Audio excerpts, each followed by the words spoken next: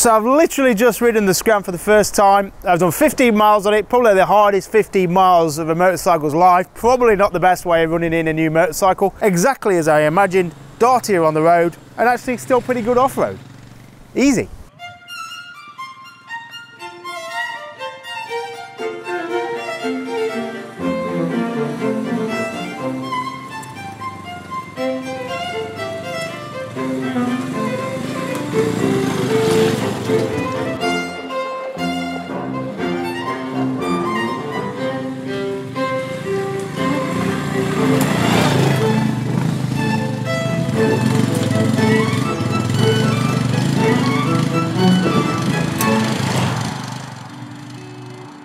Hello there, Nathan Millward from Dorothy's Speed Shop just down here in North Devon.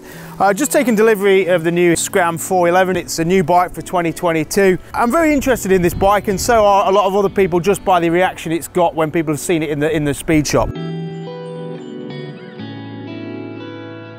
But I mean, fundamentally it's a Himalayan. All they've really done is change the front wheel size from a 21 to a 19. That shouldn't make a huge difference, but if there's one thing I've learned from Royal Enfield, they've got a good knack of making one bike in two ways. I think for me, what I was keen to know and to find out was how it handled the trails, because fundamentally the Himalayan is a good little trail bike.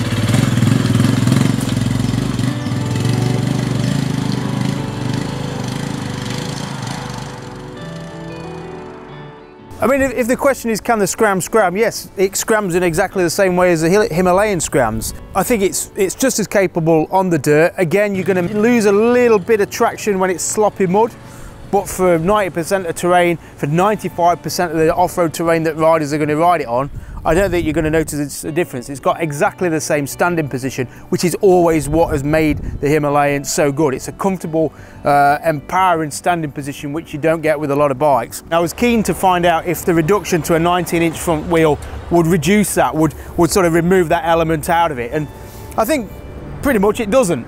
What you find on the open flowing trails that have got a bit of mud on them, that broader front tyre, which is 100 now rather than a 90, it does want to move around a little bit more.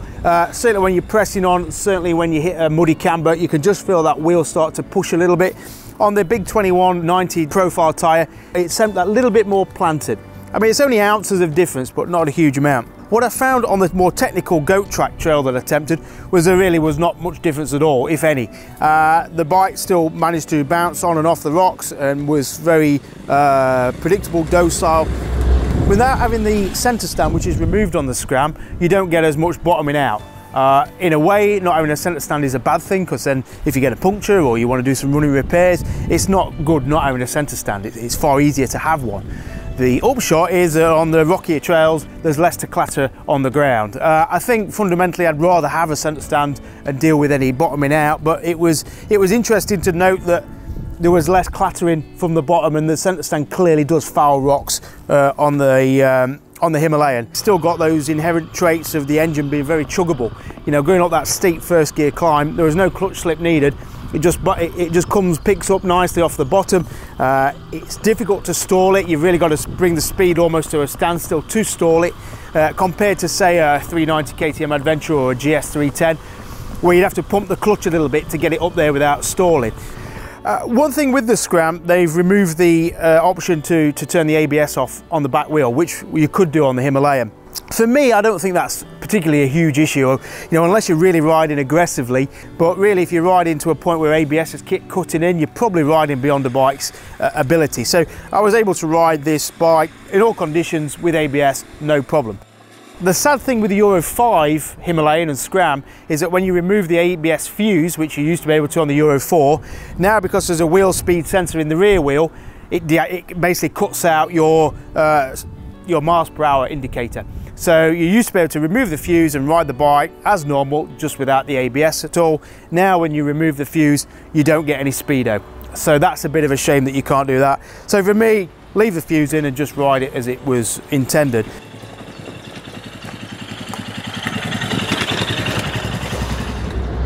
To look at any other differences you might spot with the Scram to the Himalayan, obviously they've got new clocks, new instrument clusters on the Scram. They don't show a rev counter, which I think is a good thing to have a rev counter. I quite like a rev counter, so it's sad that that's missing. Also, the clocks are mounted to the steering, so when you turn, so do the clocks. On the Himalayan, they're mounted to the frame, so the clocks don't turn. I quite like it. It gives the bike a very different feel to the Himalayan, even though it is, as I said, the same bike. It just gives a presence of being a different style, different type of bike. One other thing I did notice with this is there's a redesign on this side panel. It doesn't look any different in how much it flares, but it doesn't feel as though it bows your legs out quite as much as it does on the Himalayan. So that's something I do quite like. Equally, the bench seat, it's nice to have that bench seat. I think it looks better, it also feels better. It gives you a little bit more movement front and back when you're sat down. In terms of comfort, I obviously can't tell, I've only done 15 miles. How it lasts on a 600 mile day, 400 mile day, that will be the crucial point.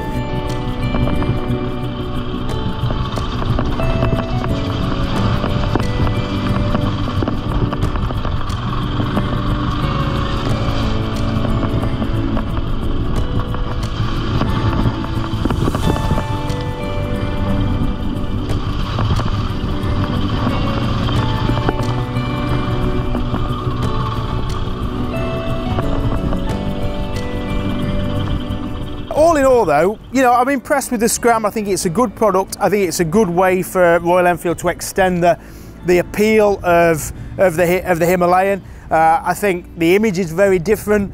I think the audience for it is going to be very different. I think the customer base is going to be very different. But fundamentally, it's the same bike.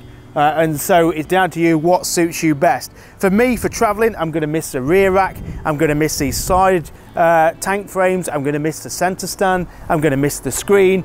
So really, from a functional point of view, the Himalayan is still the better bike. With the Scram, you're paying the same amount and getting a lot less for your money. It's a very good marketing exercise, it's very clever, I think it'll sell well.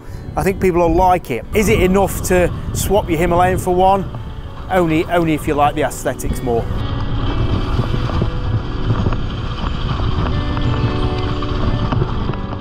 First impressions of the Scram, it does exactly what I expected it to do. Be a slightly more engaging road ride, but not really hamper its ability off-road. And if you want to come and ride this back to back with the other bikes, just give us a shout, dorothyspeedshop.com. All right, cheers.